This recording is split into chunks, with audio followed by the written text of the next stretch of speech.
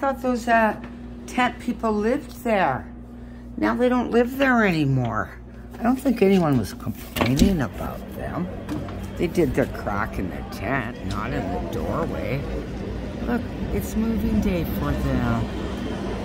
I would hate to be cleaning and have to stand around.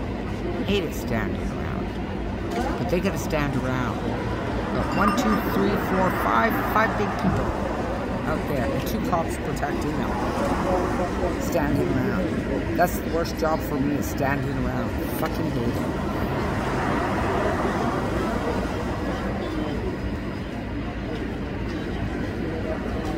Got a lot of one-legged people here. A lot of cellulitis, I think, has taken out a lot of freaking legs down here.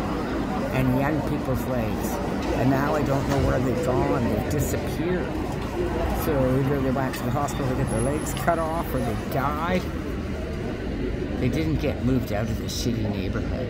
If I can't get moved out of this shitty neighborhood, you know, these poor young people that are on drugs, well, the pain's really horrible, and they're going to have to be on hydromorphine when they get on that kind of drug level, or that kind of pain with cellulitis.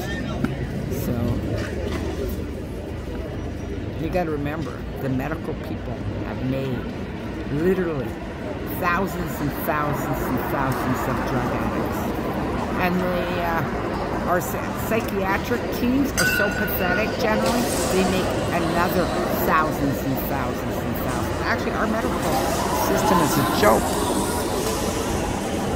I know the generation before me always said stay out of the hospital and you'll live longer. You know that's right now with this pandemic. How many of you lost people and don't even know that your people were given end-of-life drugs, not even tried to be saved? Well, we're not going to try and save this 82-year-old. Now we got a shortage in the world of end-of-life drugs.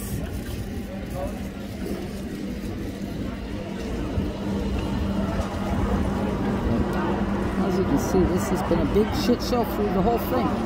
There's never been any space in between people. I even got a strike for saying the downtown east side doesn't self-distance, which it doesn't. Just pointing that out gave me a strike on YouTube before I got my channel taken down. I've been pretty good on this one. Don't talk about the communist virus in North America, or any of the high-income countries for that matter of fact.